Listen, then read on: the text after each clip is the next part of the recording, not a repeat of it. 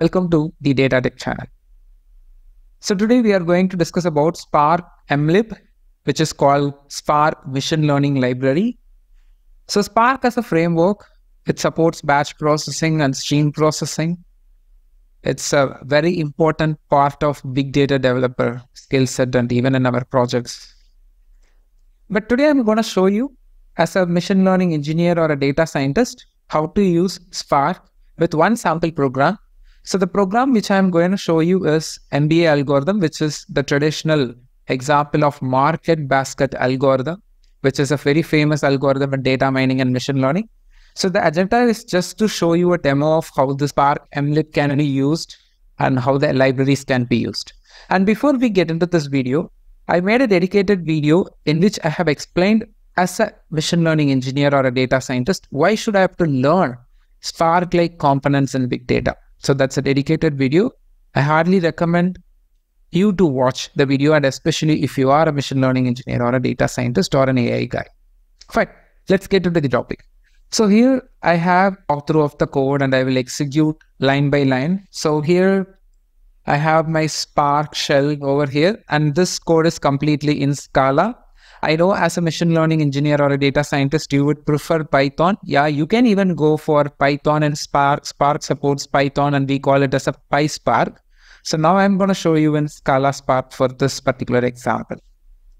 So I have two imports. So spark.sql.spark session and then Spark ML FP growth.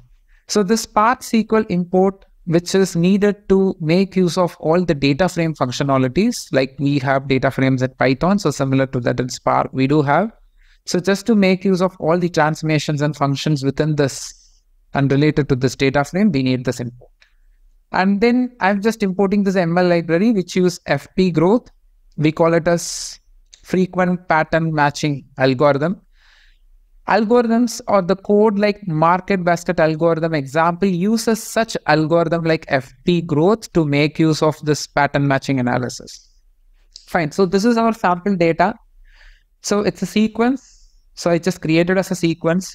So I have like IDs, transaction IDs, and then within array, I have some items like milk, bread, butter, and then bread, butter, milk, bread, and so on.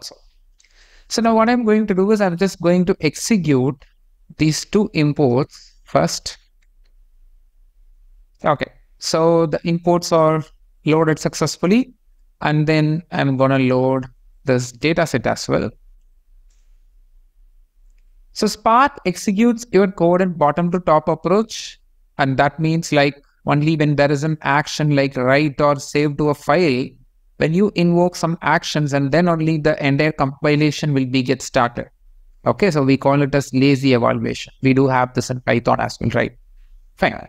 So now I have to convert this data set to a data frame. So I just create a variable df equal to data, which is the variable name of the sequence, to df, and I'm giving a structure for my data set, id, items. Now just execute this. Okay, you can see the structure has been got created. So it automatically identifies that ID is an integer and item is actually an array of string. That's fine. So now the next part is like I have to make use of this FP growth model.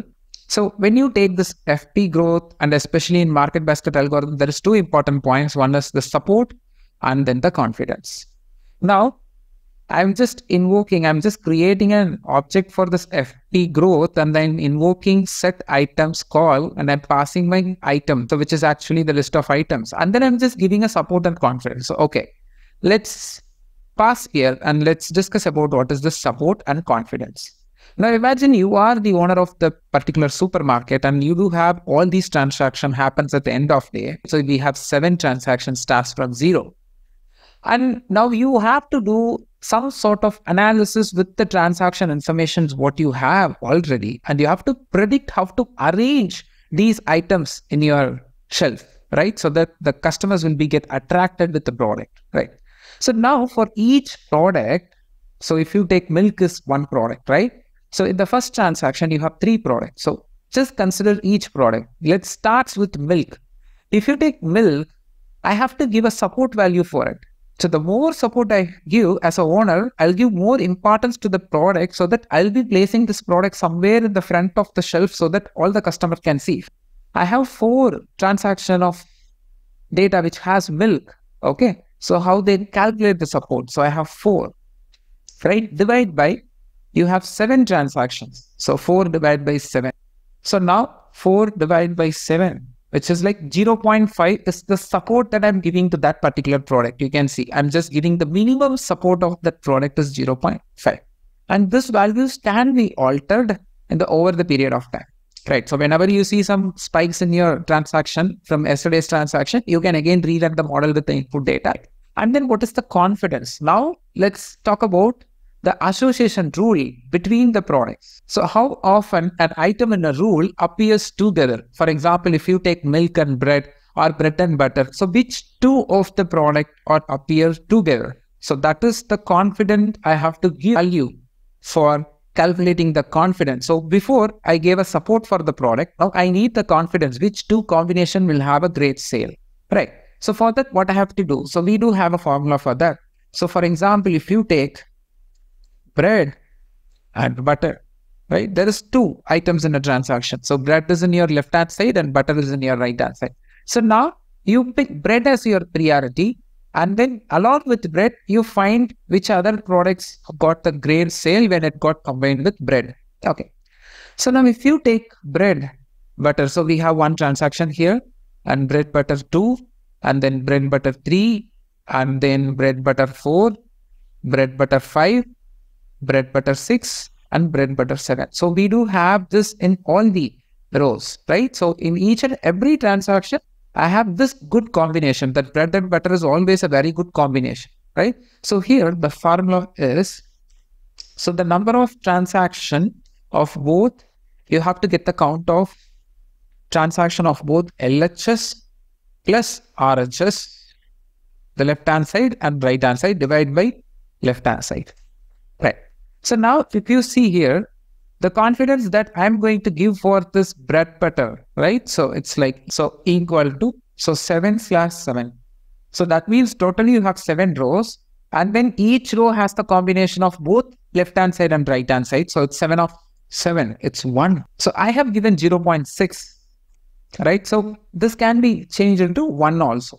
Okay. So based on the data, this input points will be get changed.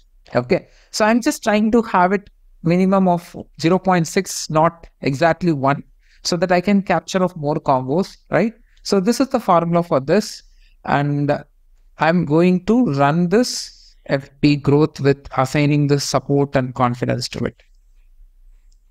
Okay. So now this is executed, and next what I'm going to do is I'm just creating a variable model, and I just invoke this FP growth, and I fit my DF. The entire data, I'm just fitting it to this particular model. Okay. So I'm just creating that. So it is actually executing. Now what is next? So first, model dot frequent item cell dot show. So I'm just going to display the frequent item cells. Okay. So if you see, bread as a frequent item, and then butter as a frequent item, and butter and bread combination is a frequent item, and then milk and butter, and then milk, butter and bread, and then milk and bread. So these are all some of the frequent items which is always being sold out, right? So if you alter these values, this values will get changed. Okay. So now what is the next? Association rule. So I'm just going to display the association rule. So the last one is model.transform_df.show. So what this will show you is display prediction for transaction. So it gives you the prediction, so that based on that you can have your items being arranged in the shelf. And finally, like, we are going to stop the Spark execution, so which is not needed when we are using the Spark shell. So if you are writing this code as a file, or you are writing this in IntelliJ or Eclipse or any IDE, right, then this is required. So in this video, we just discussed how to execute an MLib program in the environment Spark. If you want to know more about Spark, I have given my Spark playlist link in the description box of this video, where you can find a complete Spark videos. And thanks for watching. If you really like this video, please do subscribe my channel and forward this to your friends and colleagues. Thanks for watching.